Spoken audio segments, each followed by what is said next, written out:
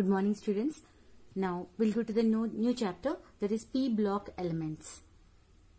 In p block elements we have different groups, such as, if you see the periodic table, these all comprises to the p block elements 13, 14, 15, 16, 17, 18. So these are all your p block element groups. This is p block and these are the groups present in this p block. We have also studied the S block, first, second groups, and third to 12th groups are your D block elements. We will read in the next semester, right? So this, in the periodic table, this is our P block elements. In this P block elements, you have already studied 13th group element and 14th group elements. Now we have in this chapter 14, 15, 16, 17 and 0 group or 18th group elements. Please don't get confused. 1, 2, 3, 4 till 18 is IUPAC accepted nomenclature of these groups, and Roman number 1A, 2A, S block elements, 3A to 0, this is common nomenclature. So 1 to 18 also okay, or this is also okay. So 15, 16, 17, 18 groups we are going to read in this chapter, right? So first we will be discussing about the 15th group elements. In the P block elements, we will be discussing group 15th elements. And what are the different group 15 elements are present here? You know its symbol, nitrogen,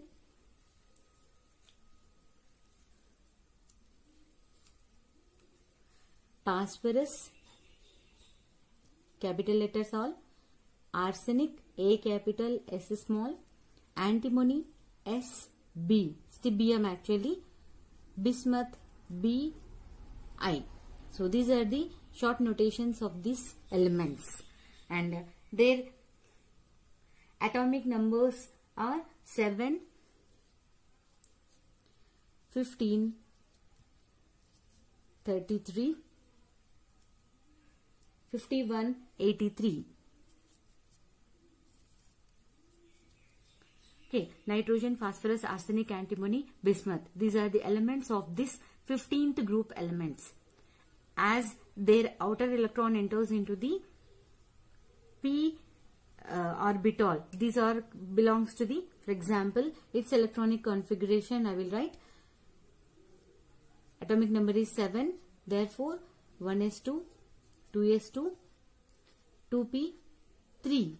So p orbital last electron entered. Therefore, this belongs to the p block, and they have outer shell electrons 5. Therefore, it belongs to the 15th group element. Ns2, Np3 is general electronic configuration for all these elements. Right, that's why they are called as 15th group elements. Now, we'll go to the occurrence of these elements. These elements, first of all, nitrogen. Nitrogen is, we know already, molecular nitrogen is present in the atmosphere about 78%. And it is also present in the Earth's crust as sodium nitrate and potassium nitrate. Phosphorus occurs as apatite family, that is fluoropatite, like that. This is the formula of the fluoropatite. And it's also present in the bones, milk, eggs, etc. in the living things. And the last three, arsenic, antimony, bismuth, are found mainly as the sulfate minerals. It's not that important, but just you have to remember from where we are getting these elements. Now, next we'll be reading about the electronic configuration. So, electronic configuration of these elements, electronic configuration. So, if we write electronic configuration, 7 is a nitrogen atomic number. So, I can write helium in the bracket instead of writing 1s2 because helium's configuration. Neon, argon, like that I can write the. So, these are the properties we are reading, and the first electronic configuration is looks like this. So, here, 2s2, 2p3 end configuration only I am writing. Neon. After neon means after 10. After 10 electrons, 5 electrons will enter into the 3s2 and 3p3. S and p are orbitals, so you have to write in small letters. Whereas here also second letter small, but whereas the first letter of stibbium or antimony will be capital letter. First letters of all the elements are capital letter only. The second element or second letter only small letter. All your orbitals must be in small letters. Then arsenic 3d10 after 4s2 4p3, 5s2 5p3, 6s2 6p3. If you identify in all this, what is the common general electronic configuration of this group elements is, I can write ns2 np3, right? Actually, because of these 2 electrons and 3 electrons, 5 electrons, therefore 50th group element or 15th element, group element, whatever, right? So this is the general electronic configuration or electronic configuration of this group. And coming to the atomic size trends, or what happens to the atomic size, ionization enthalpy in this group. Coming to the atomic size, as we know, from top to bottom, I can write like this. Top to bottom, if you consider from nitrogen to bismuth, atomic size will be increases. And especially from arsenic to, but from arsenic As to bismuth, this increase is less increase we find. This is due to completely filled shells. Due to completely filled shells.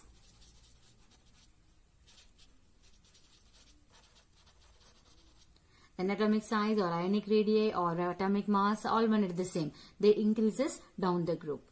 Now coming to the ionization enthalpy.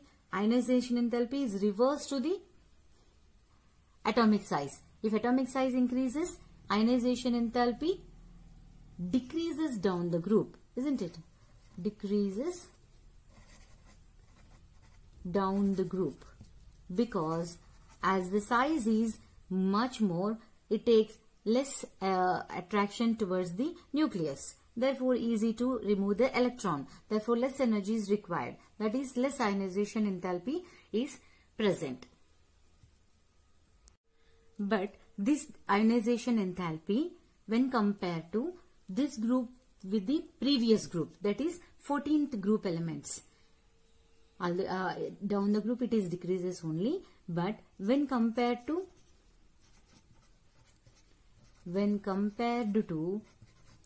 14th group elements, ionization enthalpy is very high. Ionization enthalpy is high. This is due to, number one is smaller size, and the other one is due to half-filled electronic configuration. Half-filled orbitals. Because half-filled orbitals make stability. If you see all P3, P3, P3 we are saying, that means P orbital is half-filled. P6 actually we can fill. So P3 electrons are filled. 3 boxes if you write, like this we will fill, no. So this is half-filled we call. Half-filled electronic configuration gives the stability to that atom. Therefore, due to these two reasons, these are having higher ionization enthalpy than the 14th group elements. Coming to the next property, electronegativity. Electronegativity decreases down the group. Decreases down the group. That means the topmost element will have the most electronegativity. That is, nitrogen shows more electronegativity, more electronegative, and in Millikan scale it shows electronegativity around 3.1, whereas phosphorus electronegativity is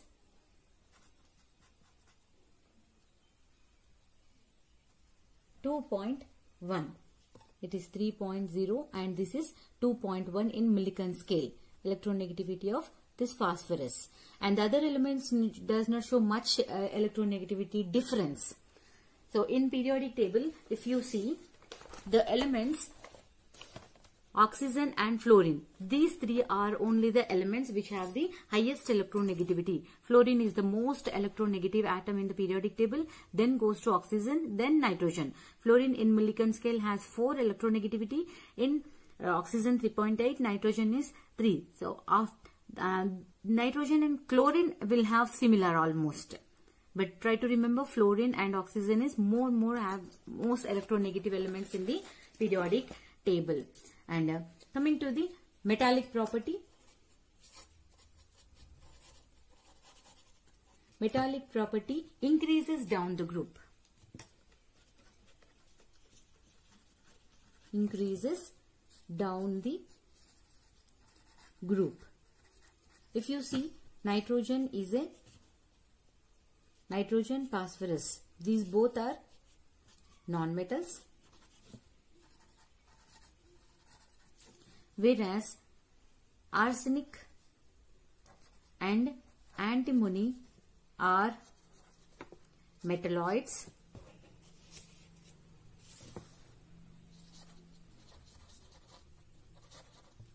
Whereas bismuth is metal. Then coming to some physical properties.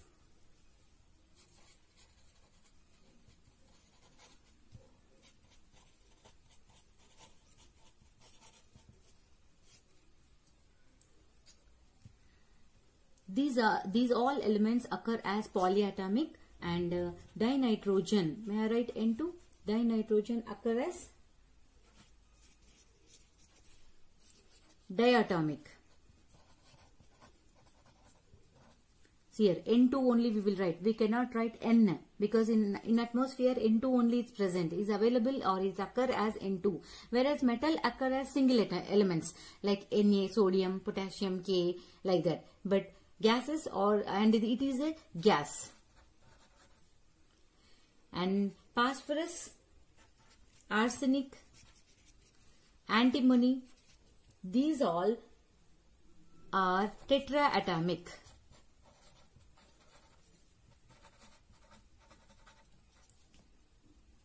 And solids.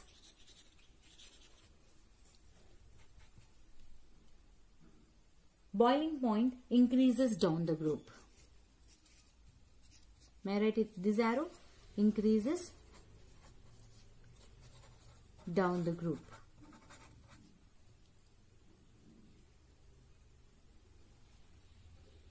Except nitrogen, all elements exhibit allotropic nature or allotropy. Allotropy means occurrence more than in one form. They occur as different format. Now next one is chemical properties of these group elements. First one, oxidation state. So what is the common oxidation state and what are the different oxidation state exhibited by these elements is -3, +3 and +5 are the most common oxidation states exhibited by these elements. -3 means what? -3 means it can accept the 3 electrons due to having the 3 half-filled electrons in their configuration, right?